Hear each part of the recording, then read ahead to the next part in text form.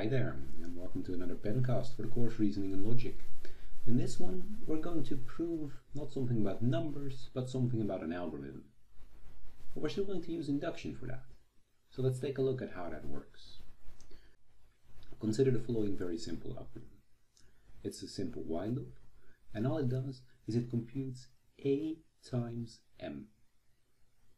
If you want, pause the video for a second and convince yourself that indeed this algorithm computes A times M. Alright, now that you're convinced, let's also try to convince me. So let's try to create a proof that this algorithm indeed computes A times M. Now when proving correctness of these algorithms, we need to consider 4 steps in our proof. Step number 1 is what we would call the basis property. It's comparable to the base case of an induction proof. Step number 2 is the inductive property. Well, that's similar to the inductive case in an induction proof. Then we need to prove the eventual falsity of guard. Basically, this means that we need to prove that the algorithm stops at some point. It doesn't loop forever. And finally, we need to prove its correctness. So after we're done, we have the answer we expect. So how does that work? Well, let's take a look. As I mentioned earlier, we claim that this code computes M times A. And what we have is we have what we call a loop invariant. There is a statement that is true before the loop, after every iteration of the loop, and after the code is done. Or at least this is what I claim.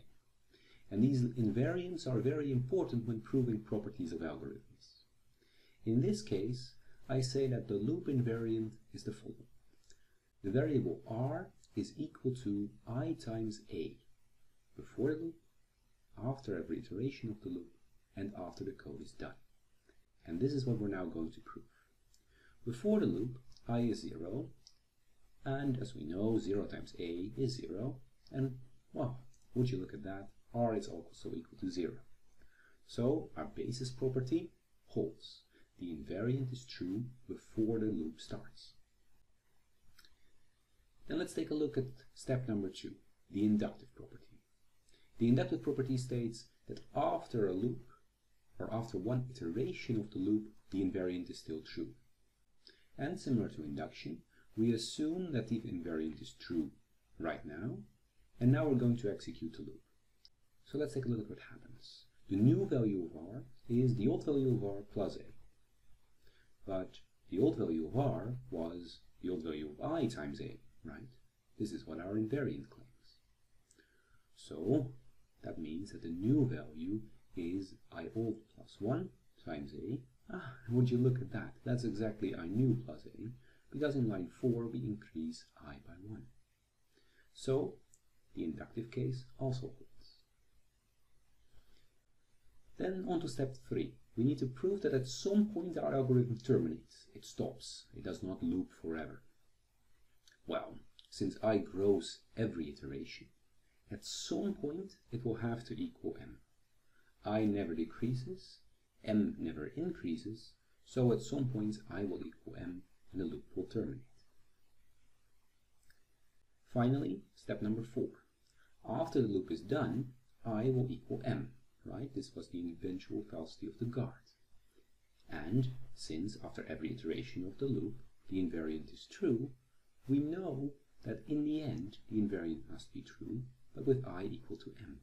Therefore the final result is indeed M times A.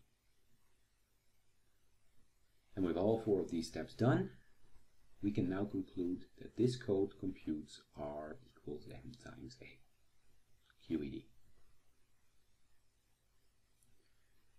Now the main thing in a proof like this is to carefully choose your loop invariant.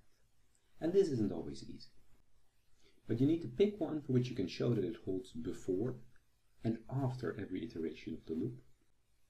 You then need to show that the loop actually terminates, and also that usually the invariant produces the end result that you want after the loop is done.